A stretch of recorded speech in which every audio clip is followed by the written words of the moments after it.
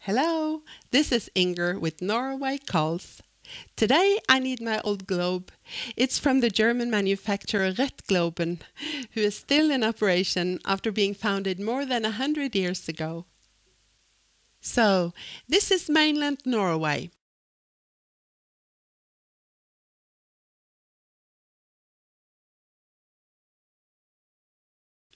Traveling to our capital, Oslo, on a direct flight from, for example, New York, would take like 8 hours. Then you'd have to turn your watch 6 hours forward.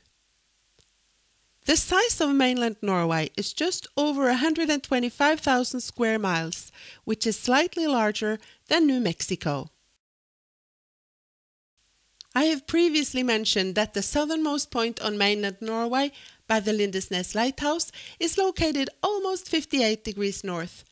The northernmost point is on the island Magerøy in Nordkapp at 71 degrees 11 minutes north, the same northern latitude as, for example, 14 miles south of Point Barrow in Alaska.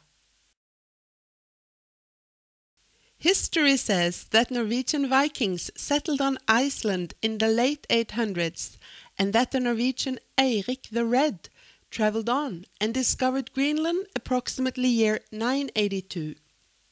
His son, Leif Erikson, later became famous for discovering Vineland, or America, perhaps because he sailed off course when on his way from Norway back to Greenland over 1,000 years ago. It is hardly visible on the globe, but between Norway, Iceland and Greenland we find Jan Mayen, also part of the Norwegian kingdom. This little island covers less than 146 square miles. Nobody lives there permanently, but we have a meteorology station and some military personnel. Altogether about 18 persons may stay there during winter. In summer there are more. The Jan Mayen Island holds famous Berenberg, the world's northernmost active volcano. The Kingdom of Norway also includes Svalbard, an archipelago in the Arctic, covering approximately 23,500 square miles. Norwegian sovereignty was established by the Svalbard Treaty in 1920, an international agreement signed by several countries, including Great Britain and the United States. Norway sets the applicable laws and regulations, but the right to access and make use of Svalbard is shared by all the treaty nations without discrimination. Myself, I visited Svalbard in September 2013 and became fascinated, as it differs quite a lot from mainland Norway. For example, there is no value-added tax compared to the 25% levied on most goods in mainland Norway. One of the challenges on Svalbard is the population of dangerous polar bears. Except for all the tourists, less than 3,000 people live on Svalbard. The majority are Norwegian citizens, but many nationalities are represented in the tiny capital Longyearbyen, the largest foreign group being approximately 130 citizens of Thailand.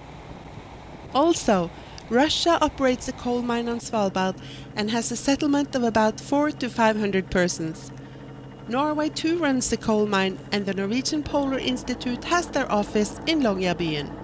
Since 2008, Svalbard is home of a global seed vault, where countries or gene banks can deposit seeds for safekeeping.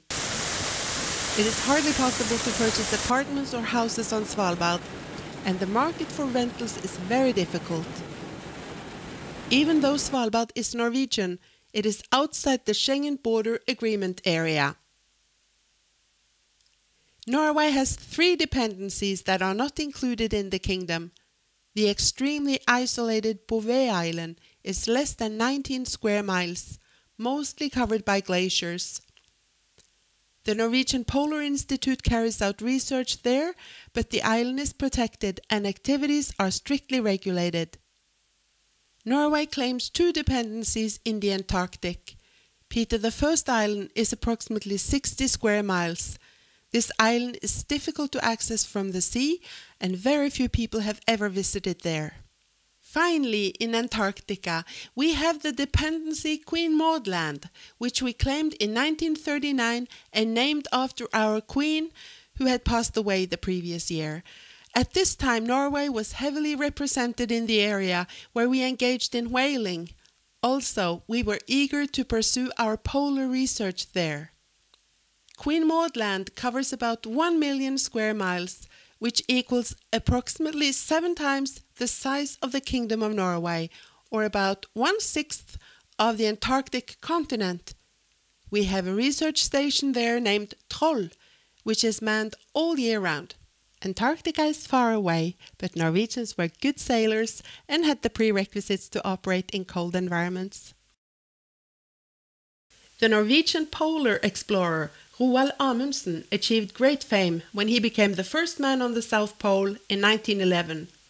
For his voyage he used the polar ship Fram, which can be seen today in its own museum in Oslo. I have visited on board a couple of times and find it incredibly modest and small, less than 128 feet long. With a population of less than 5.5 million, Norway is a small nation, but not always modest. That's all for now. Thanks for watching. I'll be back soon.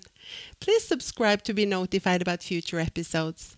For further information, check out our website at norwaycalls.com.